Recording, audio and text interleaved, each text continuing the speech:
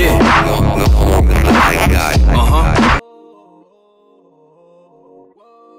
What's up, people? What's up, people? It's your boy MM2K of PNTS Network, Hard Knock Digital Culture, CGTV, MM2K Gaming. There's just so many. I can't name them. I can't even think of them all right now.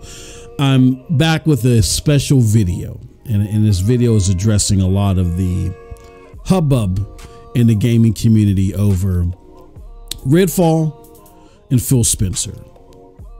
We're going to try our best to try to break it down here and make it all make sense on why particularly PlayStation gamers seem to be all in a ruckus about this. I think a lot of people are misconstruing what's going on here for fanboy purposes.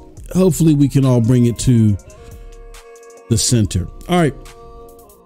So basically, let me ask, are you a gamer who loves Xbox?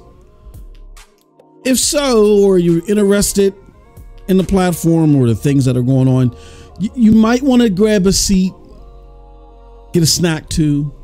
Make sure you're sitting, because we're going to be talking about the man behind the brand, which is Phil Spencer, and why gamers are calling him out for what is being called lies and deception. Now, it all starts from a recent interview Phil Spencer did where he claimed that Microsoft's acquisition of Bethesda, in it, that they didn't take anything away from PlayStation, that they quote unquote had. But hold on a minute. Did he just use the word had to mislead gamers? It seems like he was trying to make it sound like there was nothing taken from PlayStation that was planned or being worked on. But let's be clear. What he was actually saying is that there was nothing officially announced with a launch date that he had ordered to be stopped. But clear proof of this deception, and for all argument purposes, that something had been taken away when you look at it at full context of what people were thinking of when they talk about taking away.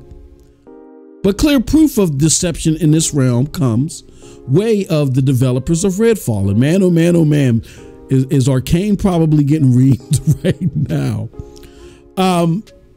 The developers at Arcane, again, the makers of Redfall, they even admitted that the game was being developed for PlayStation, but orders were given to cancel the development on the platform. Orders, not, oh, well, you know what, we're part of Xbox and we were working on this on our own. Let's stop this unilaterally. No, orders were given, according to reports, to cancel the development on the platform. Now, I have seen some PlayStation gamers cry because they wanted the game on PlayStation, but those nutballs are far and few between. PlayStation gamers that I come across in general, in totality for the most part, and I'm willing to even throw in there some Xbox gamers too, still think what has been shown of Redfall looks bland. I mean, I get it. There's been people that quote unquote got their hands on the game, and some of them have said that the game is great and game of the year worthy and all this other stuff. But for those of us who have yet to do that, and we're going off of our optics and what we've seen, it kind of is reminiscent of, in those same previews that were released recently, what PC Gamer and who was it? Oh man, Giant Bomb had to say, where they said that A, the game looks dull and lifeless, and B, it looks like it needs a lot more polish. That's what our eyes have been telling us.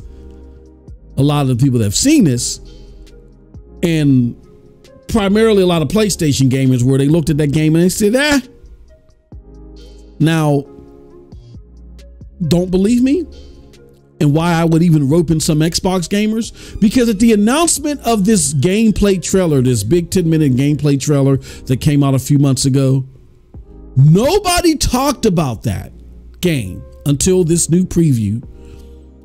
But they talked heavily about Hi-Fi Rush, but nobody from the Xbox side did even wanted to talk about Redfall. So the proof is in the pudding. You can get mad at me all you want. The evidence is there. And I know a lot of you on the opposite side of this argument want to tell me who you're going to believe, Phil or your lying eyes. That's not going to work here. All right. Now, again, a lot of people that have seen it still say that it's kind of meh. You know what I'm saying? So that puts it in a nutshell as what PlayStation gamers actually think of the game itself, opposed to the action around the game. All right. PlayStation gamers are instead miffed that Spencer is willing to lie or deceive to make Microsoft look like they care about gamers, playing as many games everywhere. Like there's some game, like there's some gaming humanitarians out there, right?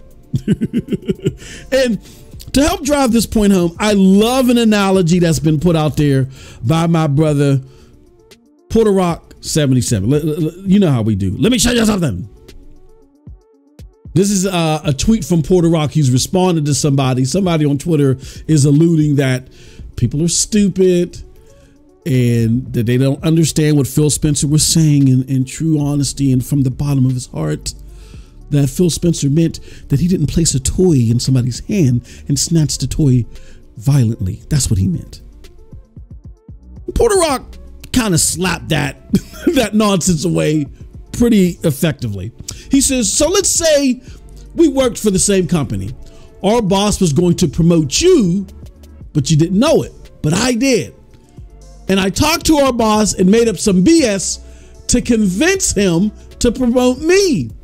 Does that mean I didn't take your promotion because technically you didn't, quote unquote, have it?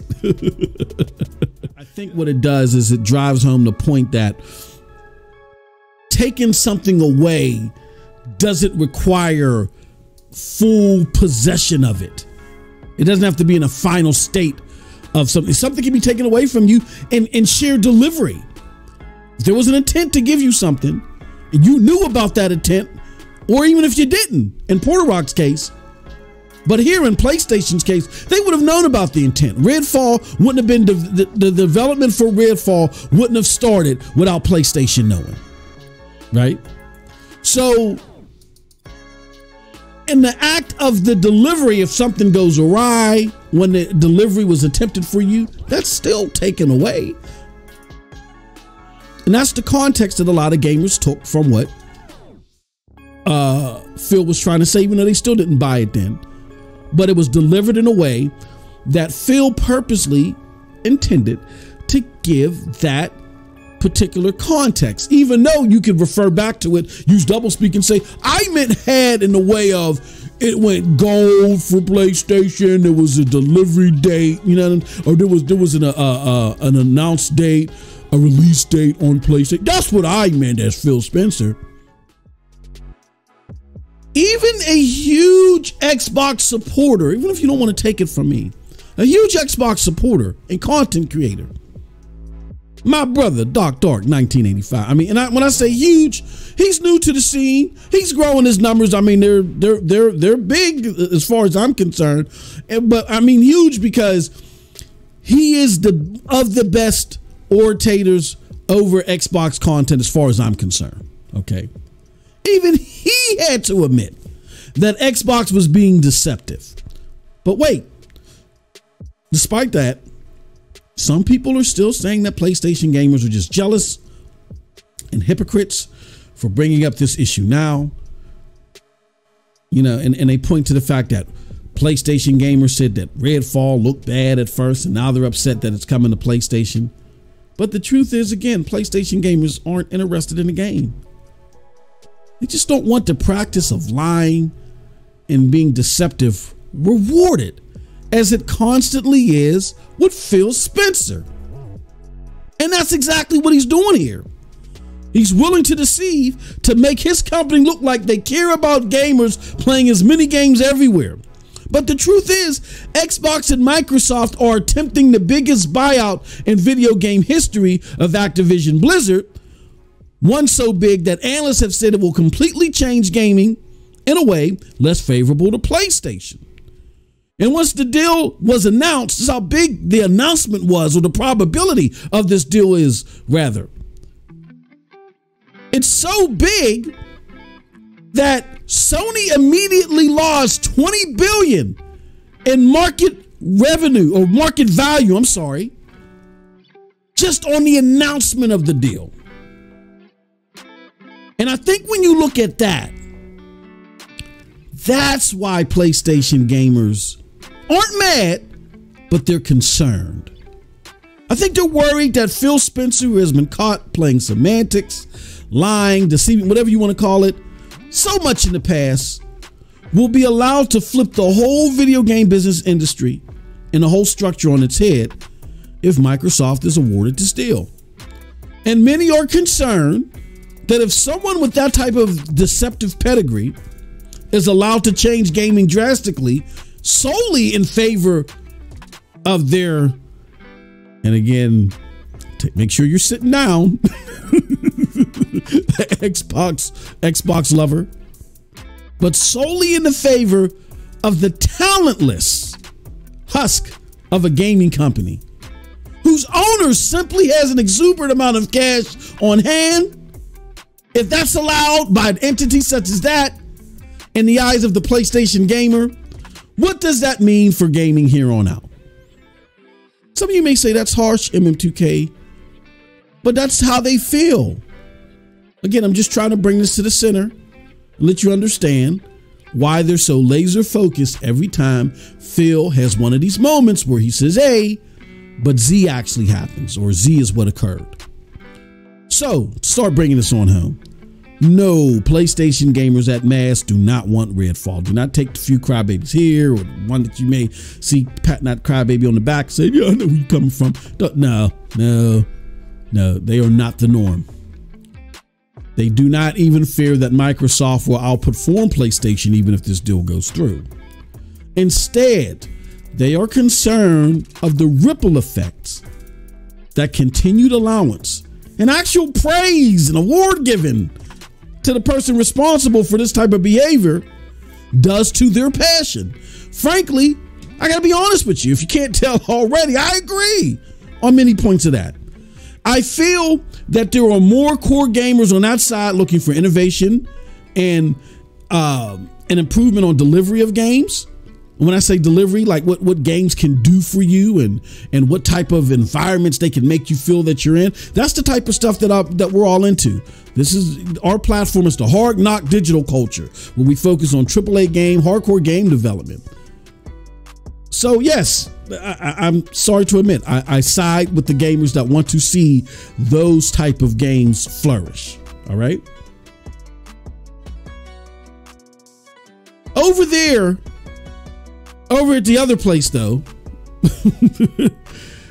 I don't see a lot of promotion of that. What I see is a bunch of, frankly, so-called gamers who frequent Twitter and hardly play any games. I'm not saying all of them, because there are those that do over there. They're just less likely. And the ones that do play games at a respectable juncture, they are waiting for them to come to Game Pass. And again, if you think, oh, that's too harsh, and MM2K, how can you side with anybody that feels that way? You're a fanboy. What are you doing? You think that's too harsh and mean-spirited? All you got to do, if you don't want to take it from me, is look at game sales, particularly multi-plat ones this gen. See what sector or what side, whatever you want to call it, what faction is buying and playing games this gen versus the other. Instead of acting like they're at an old country and buffet. Oh, let me try a little bit of this, a little bit of that, a little bit of, oh, thank you, Game Pass. I think I've said all I needed to. And that's it from your boy. Let me know what you think about all this in the comment section below, because like I always say, who cares what I think? But if you did like what I had to say, check out the links below to follow me. Those links will lead you to the Broadband Bullies PNTS Network, Hard Knock Digital Culture, and yes, here, MM2K Gaming. With all that said, I appreciate all of y'all. You have a wonderful gaming day. Peace.